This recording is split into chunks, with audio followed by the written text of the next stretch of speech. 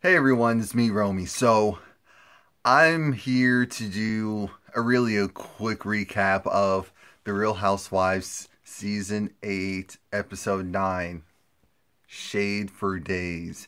So, yeah, this episode, the Bravo clearly used very deceptive marketing tactics because whatever you saw in order to get you to watch, it was not as animated as they made it seem. So essentially, the episode starts off with Shamia, uh, Portia, and apparently Candy's friend as well, went to go see Candy, and she goes and talks with Candy, Carmen, and Todd, Todd, and Don Juan about what happened last night or at the party. And so Don Juan, of course, interjects about how, well, of course there was a problem because you shouldn't have been there, Portia shouldn't have been there.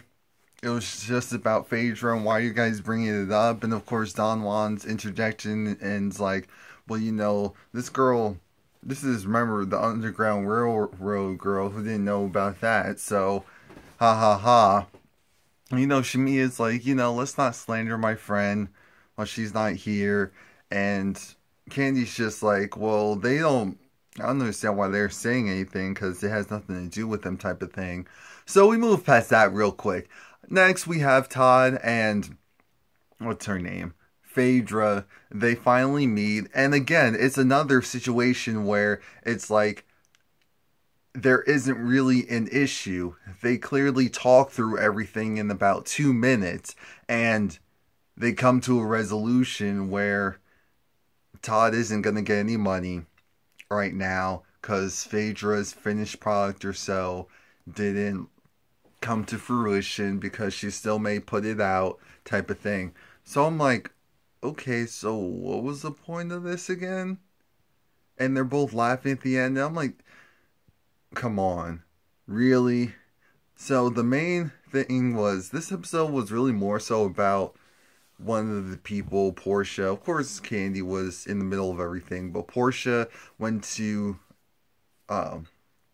she was the representation for Dish Nation because I think she went to an award show to be the red carpet commentator.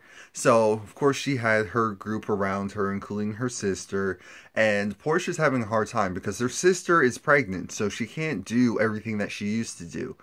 And Portia is pretty much kind of like, you're my right hand, so you're just gonna have to figure it out type of thing. And her sister's like, yeah, no, not for long. And so we get past that. And then, side note, Portia needs to figure out,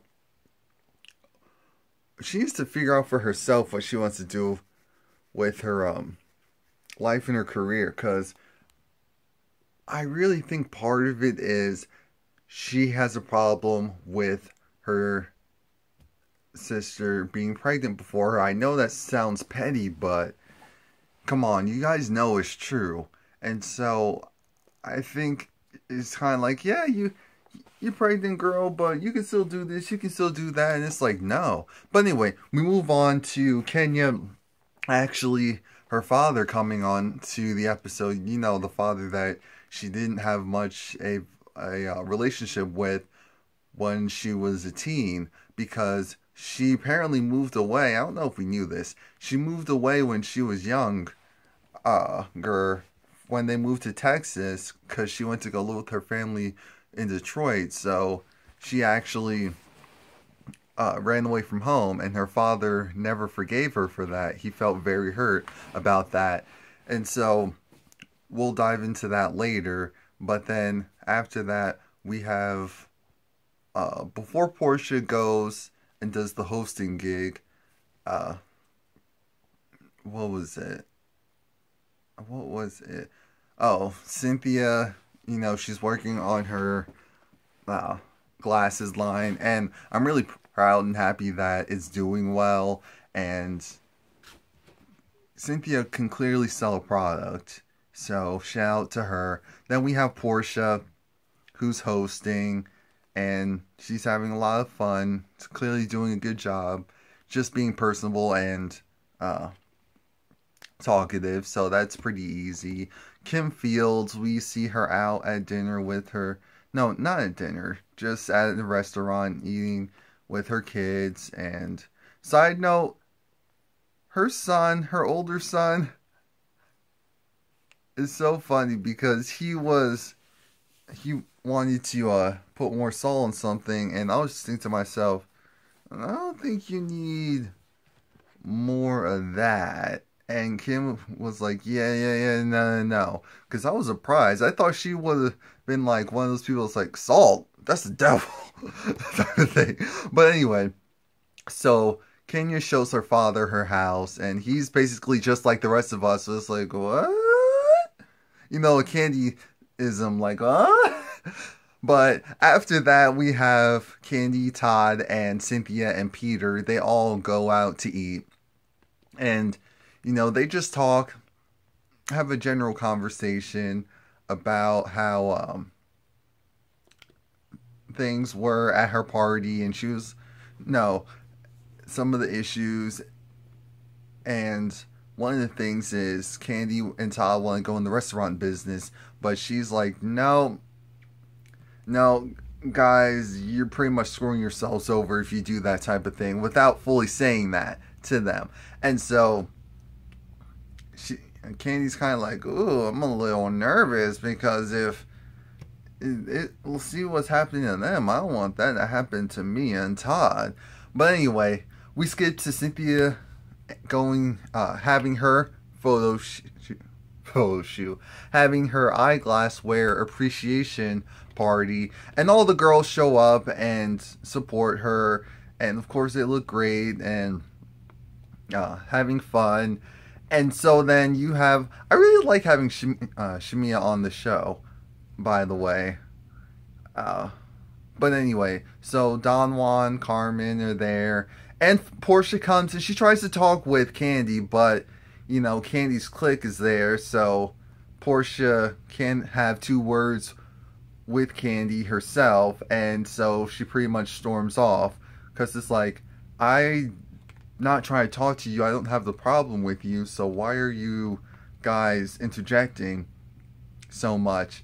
And so Candy doesn't see the big deal about it, but I'm like, what is Candy talking about? Because you guys have a problem, you guys have an issue, and you're just going, and instead of handling it, you're letting your squad come behind you and mess things up, kind of like how they normally do.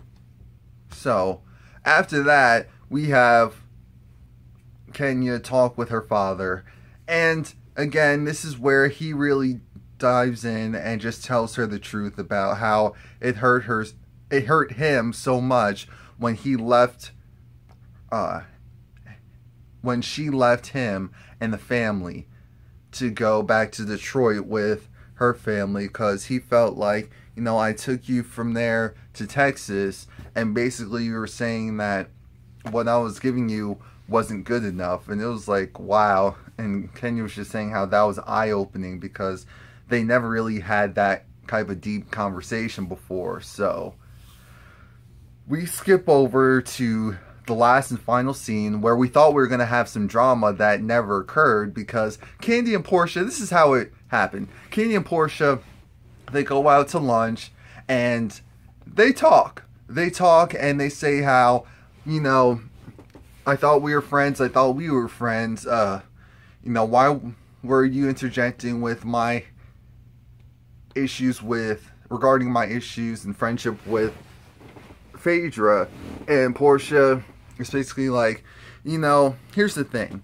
I did choose Phaedra's side a little bit more because I felt like Phaedra needed a friend more so than you. Just as far as needing to have her back a little bit more. And Candy is like, what are you talking about? Because I need you as much as she did in general, so you just choosing sides type of thing is pretty messed up. And so, long story short, the moment when we think Candy blows up on her never really happens. It never really happens the way that we think it happens. It was just literally that, a moment, and afterwards, you know, they both said what they needed to say, and that was pretty much it. They're gonna agree to, they didn't even agree to disagree. They both heard each other out, and it was like, okay, I understand.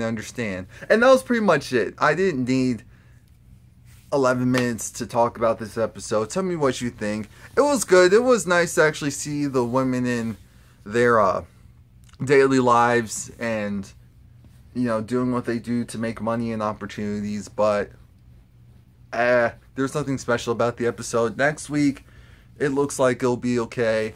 Again, it was good enough. When you compare it to like Love and Ratchet, it's very hard to right now. Nini's coming back, and so that's good. We'll see when. So please like, comment, subscribe. Tell me what you think.